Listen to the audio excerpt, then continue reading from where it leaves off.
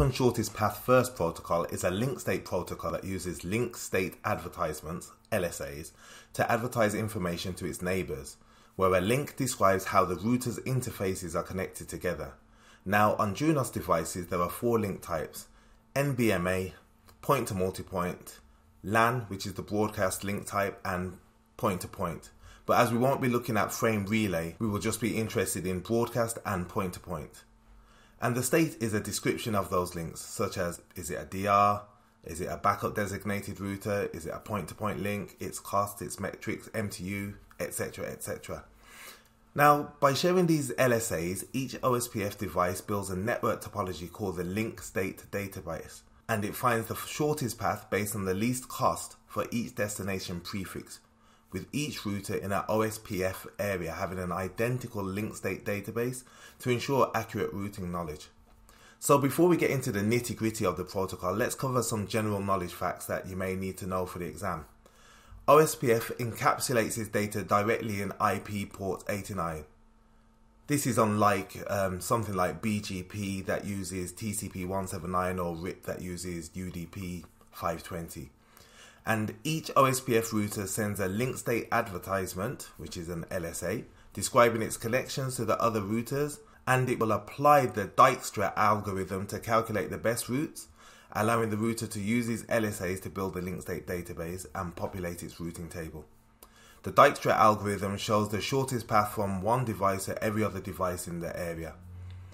Now, depending on the message type, OSPF uses either unicast messages or multicast messages sent to 224.005 sent by all OSPF routers, or 224.006 sent by an OSPF designated router. OSPF is quite a big subject, so what we're going to do, we're going to start off with the configuration and cover the theory as we go along. So let's have a look at our topology that we'll be working with today. We have 2 routers, there's R1 and R4, and the connection between them will be connected with 10.1.14 because it's 1 and 4, .0 with R1 having .1 and R4 having .4. I'm also going to configure a couple of loopbacks on R4 just to get the point across, and the point today is that we know that each router within an area needs to keep its own individual copy of its link state database, but because they're all in the same area and they need to know which routers are sending the LSAs, each router within an area needs its own unique identifier. This is a 32-bit number in decimal format, and this is called the router ID. So let's jump onto R1 and do the configuration there first.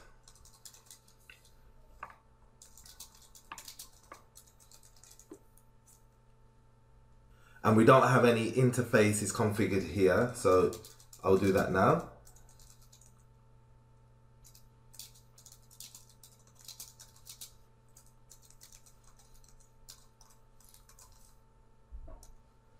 And I'm going to configure that interface for OSPF. This is done under Edit Protocols OSPF. We're going to put everything in area 0. And what I'm going to say is set interface GE.001.0 for OSPF.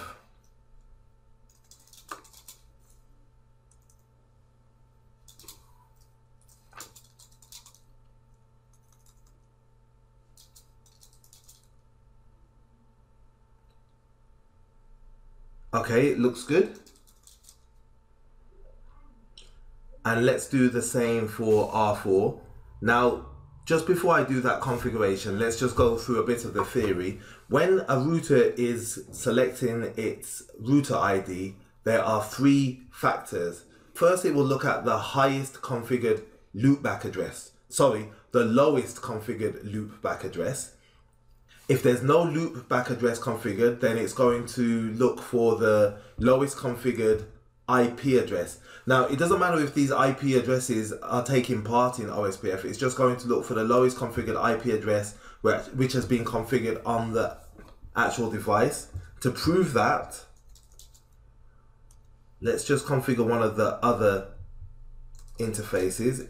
Edit interface GE.0.0.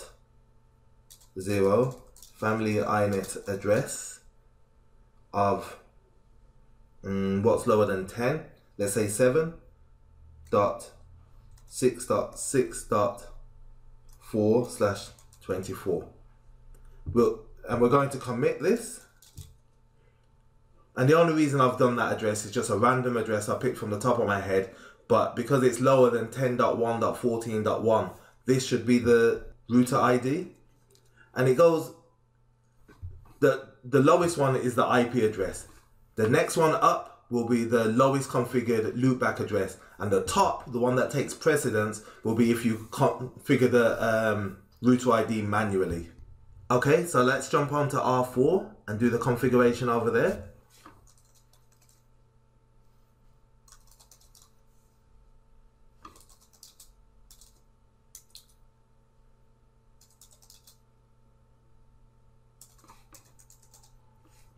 I've got some fat finger typing today.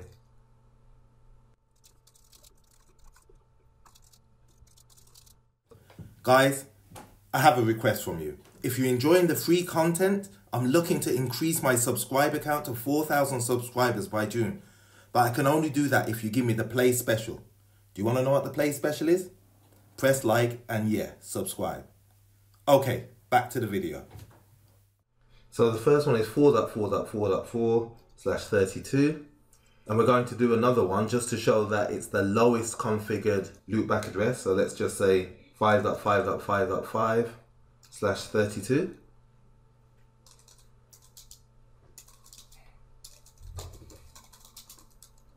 You can also just say set interfaces all, and it will configure all interfaces for OSPF.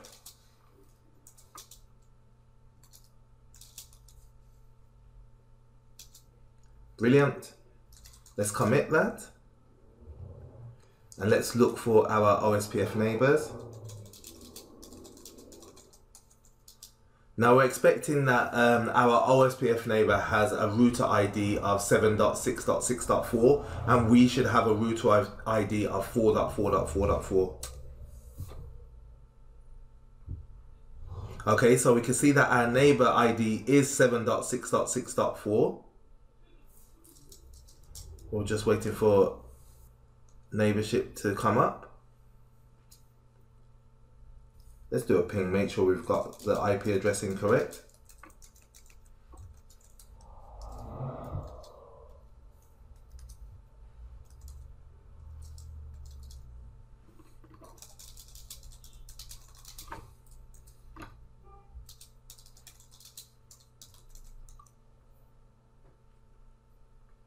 Yeah, we've configured 10.1.14.4 on our side. Let's have a look at that neighborship again. And it's full. And we can see that our neighbor ID is 7.6.6.4. If I now also run a show OSPF interface maybe. Yes. So here we can see that our neighbor is 7.6.6.4. It's the DR and we are 4.4.4.4. We could also change that manually. If we go into the edit routing options, and we say set router ID to our local one. Let's make it higher than that. So let's say it's 10.10.10.10. Now, because it's been set manually, I'm expecting that this value here should change. This one won't because we're not doing anything here. But this value here should change to 10.10.10.10 because even though it's higher, if you configure the router ID manually, that takes precedence.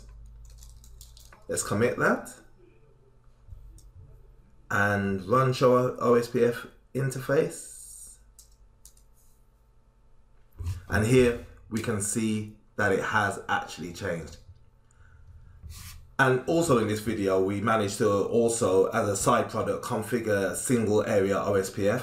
So this video covered router IDs and single area OSPF configuration, and I'll see you in the next video.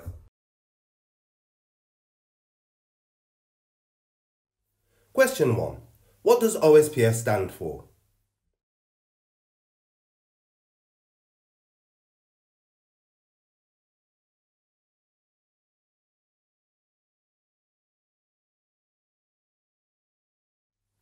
Question 2. What kind of advertisement does the OSPF protocol use?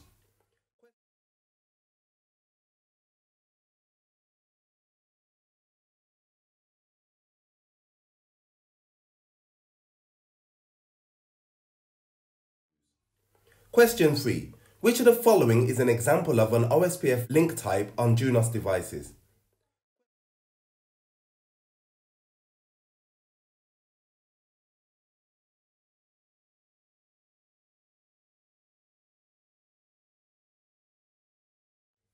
Question 4. What network topology is built after sharing LSAs between network devices?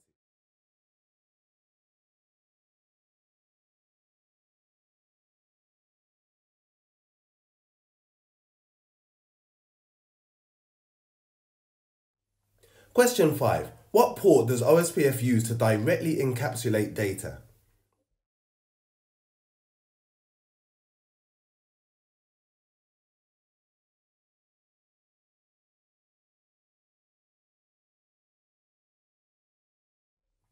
Question 6. What does LSA mean?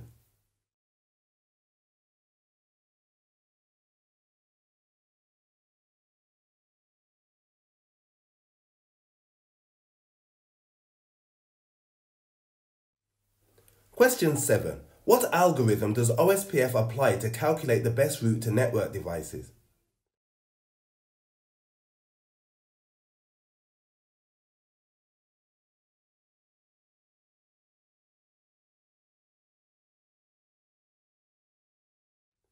Question 8. Where are multicast OSPF messages sent?